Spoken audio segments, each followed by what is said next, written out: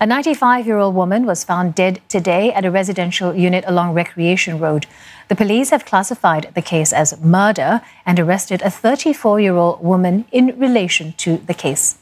The police were alerted to a case of stabbing before 2 p.m. today at the said location. Upon arrival, they found the victim lying motionless. She was pronounced dead at the scene by a paramedic. Preliminary investigations have revealed that the victim and suspect are known to each other. The suspect will be charged in court on Wednesday.